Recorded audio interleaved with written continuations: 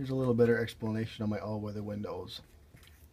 All they are is a solid block of acrylic. This is a 5/64.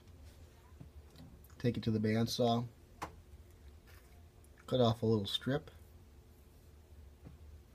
I'll take that strip, I'll clamp it in my vise, take the file, chamfer the edge across the top. I'll then take the cutoff saw and I'll chop them up to the lengths that I need. Wet sand the ends, little 400 and 600. You could buff them all a little better, but most of the time you can't see in the end windows anyways, and they're usually dirty. So just a little 600 is close enough. Then what I do is I tape off the back.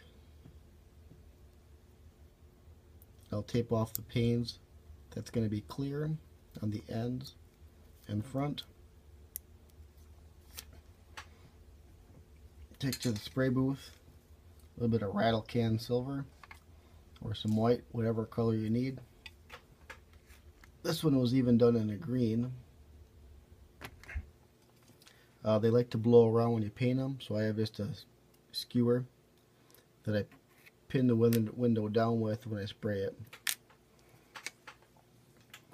One of the issues with the 3-pane was you would be able to glue the back side of the clear acrylic. So the early ones,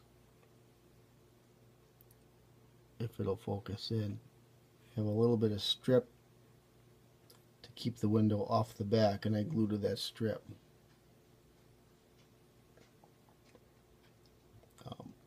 That was a little bit more of a pain about with that. With these last 2-pane ones, I've just been gluing the thing directly onto the engine.